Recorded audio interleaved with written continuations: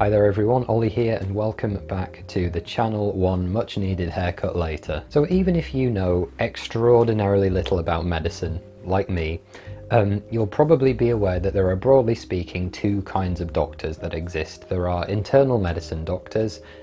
Those are doctors that are concerned with the inner workings of the body and will usually prescribe drugs and similar treatments in order to solve problems. Drugs are their therapies of choice. And then on the other hand, we have surgeons whose preferred treatment is to cut things out. An interesting thing occurs in the UK, however, where surgeons are actually referred to as Mr., Mrs. or Miss, unlike other types of doctors. And this is actually something that's caused a bit of confusion clearly on my channel, and this happened in a case where I uploaded two lectures that were recorded at the Neurosciences Society careers event, where we had a neurosurgeon and a stroke physician speaking. So in the case of Dr. Dalol's video, I put the title of that video as kind of stroke physician talk, Dr. Banda Dalol, and then the neurosurgeon, I put Miss Anne Elzerius, who is a neurosurgeon. And I've had a couple of people get in touch with me since then saying, like, don't you think this is very disrespectful to call the man Dr. Dalol and then the woman Miss Elzerius? Don't you think that's very disrespectful just because she's a woman? And it's really understandable how this confusion comes about, but I assure you I was not being disrespectful.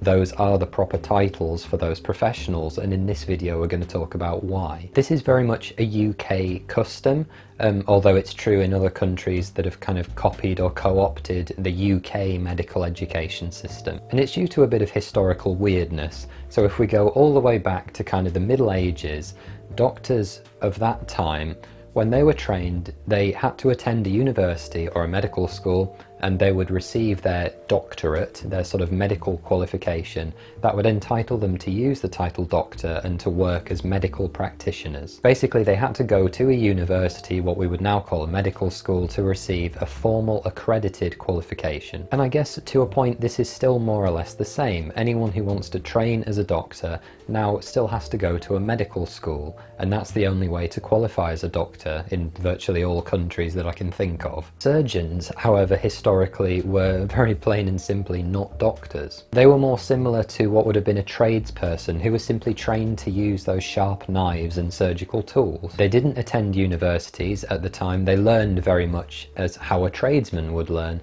and in those cases, and even now, through what was basically an apprenticeship.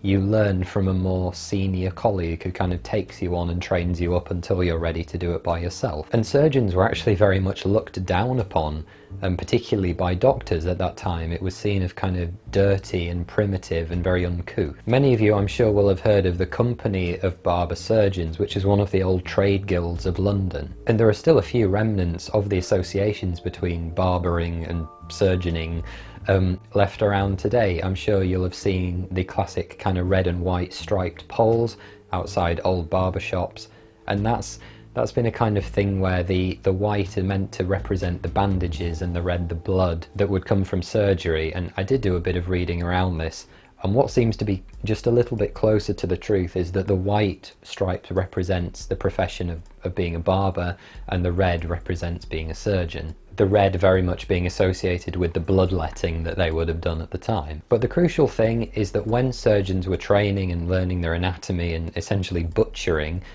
they never got doctorates. They were never medically qualified. It was simply a trade role. And of course this would mean that they always retained Mr. or Mrs. as their title. Now eventually, when it was decided that surgeons probably needed some sort of oversight and couldn't simply work as these isolated tradespeople, the Company of Barber Surgeons was officially broken down, and this split the whole guild up and led to the formation of what we now know as the Royal College of Surgeons. But even up until relatively recently, surgeons still only earned a diploma. They had to take an exam and be certified, but they never received a primary medical qualification or a doctorate, meaning they were still Mr, Mrs or Miss. Now obviously in modern times things are very different.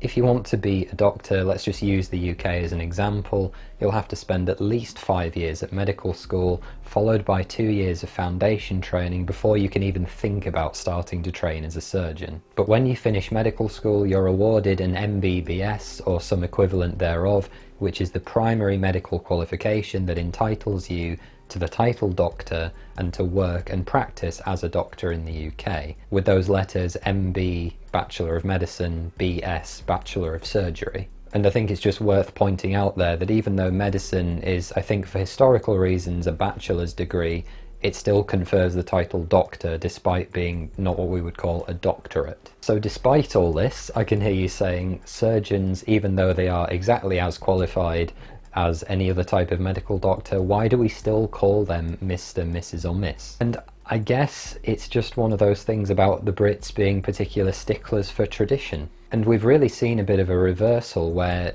before I was saying that to call someone Mr in the context of them being a surgeon would have been done kind of derisively by doctors of the time. Whereas now, for patients, doctors and medical students, calling a surgeon Mr or Miss or Mrs is a sign of respect for the training that they've had. It's considered to be their professional title after having trained as a surgeon. So it seems very bizarre, but if you want to become a surgeon, you will go to medical school, spend a long time there, and then you will qualify and gain the title doctor. But then as soon as you become a member of one of the surgical colleges, you will lose the title doctor and instead you will become Mr or Miss again. So it's odd, I know it's really weird and it doesn't seem to make sense to people who aren't familiar with the system, but that's the way it works in the UK and other countries that have similar medical systems to ours. So I hope you've enjoyed that look at medical history, guys. Thank you very much for watching. Please be sure to hit that like button for me, leave a comment, subscribe to the channel. Don't forget to go and check out postgradmedic.com for more free videos just like this and a load of other useful articles on my life at medical school and helping you make your way through the interviews and the entrance exams. Be sure to go and follow me on Facebook, Instagram and Twitter. I'm at postgradmedic. On all of those platforms you can kind of get a deeper insight into my daily adventures. If you've got any questions or videos you'd like to see, let me know in the comments down below. Take care and I'll see you next time. Bye bye.